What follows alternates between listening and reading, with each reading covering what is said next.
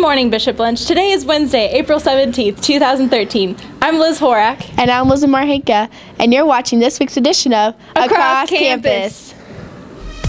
DJ Maximum.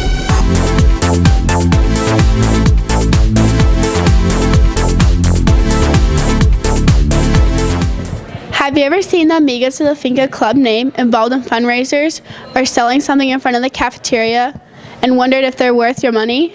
Eric and I have more on this report. Hey, do you want to go see that Safe Haven movie with me? I think you should save your money for the donation at Mass next week.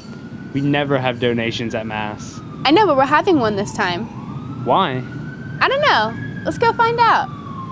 The purpose of Amigos de la Finca is to support the orphanage in Trujillo, Honduras, to try and raise funds and to provide material support in the way of supplies, medical supplies, school supplies, and just let the children there know that we care about them and want to support them. It's a club to raise awareness of an orphanage in Honduras. What's your biggest passion in the club? I got to go on the mission trip last summer. Just seeing the people was really cool, getting to meet them and become so close to them. It makes me want to stay close to them. And the students had said that the trip had such an impact on their lives and that they wanted for the trip to remain with them. And I thought one of the ways that we could best do that would be to create that club for the purpose of supporting those children. And so that way they would always be in our hearts and minds. After his first trip to Honduras, Dr. Bob Iden started the club in 2010, with the mission being to support the orphans of the Finca orphanage. Each year, the club tries its hardest to raise the most money possible to send with the next year's missionaries.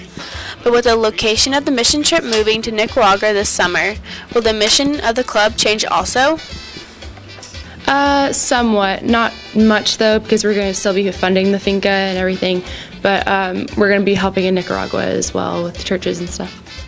No. But the new missionaries who are going to Bluefields, Nicaragua, have already been instructed to look for whatever the need might be there. And so Amigos de la Finca may end up supporting children in Nicaragua as well. And that would be good. Yes, in small ways, but we're still going to support Honduras even if we can't go down there. We're still going to be giving money to the Finca, which they desperately need, sometimes even more than our labor force when we go down there. What events do you have coming up for the club?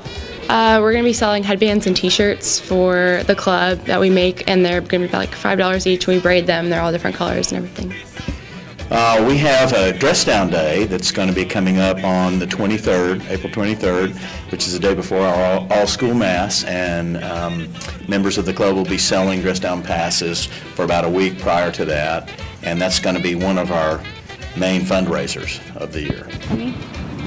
Yeah, maybe I'll save my money for the donation. I'll just ask my mom for money. Sounds like fun. This has been Liz Marhenka And Eric Ramon, updating you on the Amigos de la Finca Club, reporting for Across Campus. Eric, what are you doing? Preparing for war. Why? Because North Korea's been threatening us with bombs and stuff. Well, what are you going to do about it? I don't know. Let's ask John and April for more.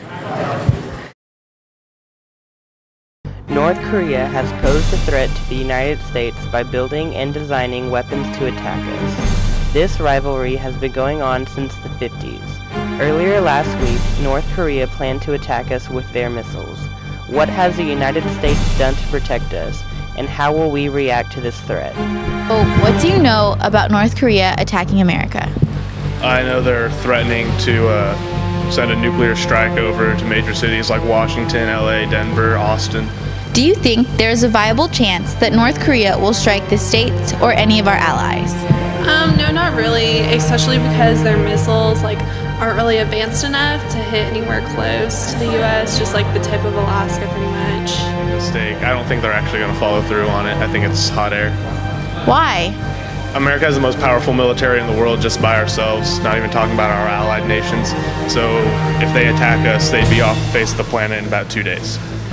North Korea has recently named a new ruler, Kim Jong-un. The Kim family has been reigning for decades, using a totalitarian government.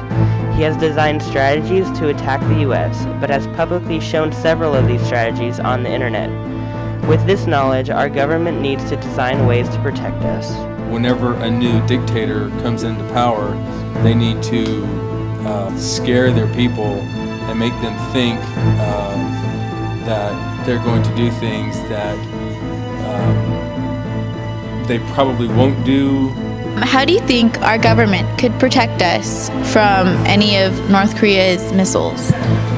Just by negotiating with North Korea's government, because I feel like we need to talk to them, just kind of talk it all out. Oh, I know they're moving the missile defense systems from Poland that were aimed at the USSR to Guam to protect us against North Korean nuclear bombs. How do you think the U.S. would defend ourselves if we went to war with North Korea? Well, if they were to shoot anything towards the United States, I'd imagine we'd shoot it down. If they would go after a battleship or an aircraft carrier or something, I'm sure that we would handle that as well. And do you think that we made the right move by sending our forces over there in case of an attack? Yeah, because if they do attack America, we're gonna want some retaliation. Even though we are unaware if North Korea will definitely attack us, we must be aware of the situation at hand, and we must be sure to keep our loved ones close. This has been John Avery and April Estrella reporting for Across Campus. You ready? Yeah. Well, hopefully we won't have to go to war. Yeah, hopefully. Thanks, John April, for the update on North Korea.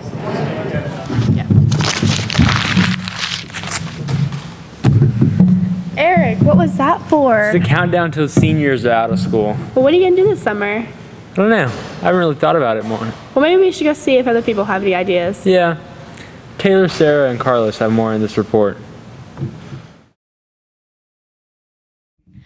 With summer only a few short weeks away, how are students planning to spend their newfound free time, and how are seniors preparing for their next chapter in their lives? And what are some summer events that you know of? Going to concerts and just going and swimming and hanging out with people.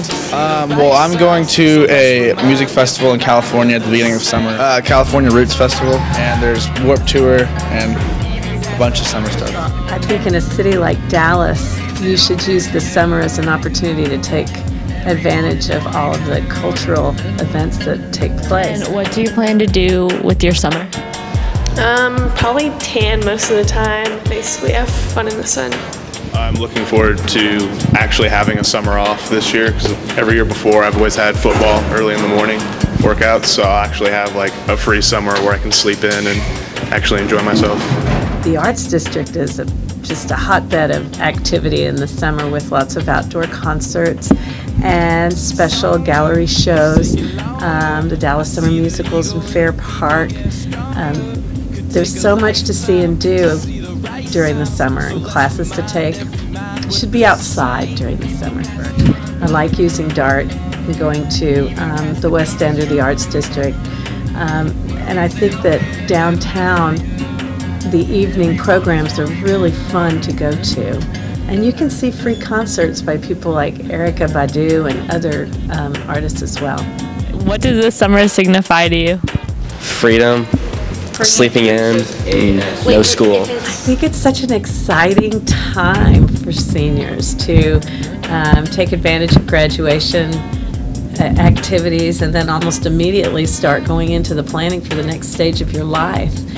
The summer for seniors is about embracing what's going to come and letting go of whatever you're leaving behind. It's a melancholy time for seniors, but so exciting. Well, it's the last summer we have with all our friends before we all go our separate ways and go to college. So it's we're going to be trying to spend as much time with each other as we can. So it'll be a lot of fun. The summer is going to be a lot with towards the end of it saying goodbye to people and starting a new chapter of your life at college. And how do you think students are preparing for summer? I don't know. I think at this time of year, students are mostly preparing for summer by trying to find summer jobs or catching up on schoolwork or just really catching up on rest. just to spend hours of doing nothing. That's what summer's all about. It's not summer quite yet, so finish off the year strong. And whatever your summer plans are, stay safe. This has been Sarah Wheeler, Carlos Ramirez, and Taylor Curtis reporting for Across Campus.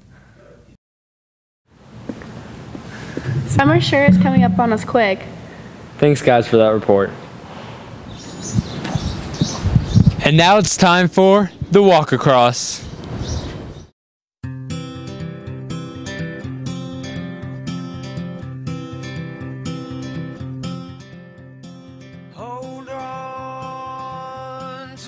Thursday is a B-Day. There's a band trip and Multicultural Week continues, and the spring play is at 7:30. Friday is an A-Day. There's a Multicultural Assembly, and at 5 p.m., varsity softball versus Argyle Liberty. At 5 p.m., freshman baseball at Argyle Liberty. At 7 p.m., varsity baseball versus Argyle Liberty, and at 7 p.m., JV baseball at Argyle Liberty. And at 7:30, the spring play continues. Saturday at 12 p.m., freshman baseball versus McKinney North, and at 7:30, the spring play. Sunday is the Lord's Day. Enjoy the rest of your weekend. Monday is a B-Day. Men's golf competes at the state tournament. At 4:15, there is a cheer tryout clinic, and at 4:30, varsity softball versus JP2. Tuesday is an A-Day. Women's golf competes at the state tournament. At 7:20 a.m., there's reconciliation and Mass with Father Martin Moreno of St. Joseph. Wednesday is a B-Day. It is midday schedule. Tennis continues to compete in the state tournament, and at 11 a.m., all-school Mass with Father Tony Lackland of SMU. Okay. Thanks for watching this week's edition of Across Campus. We'll see you next week. Where the news is. Right where you are. Across campus.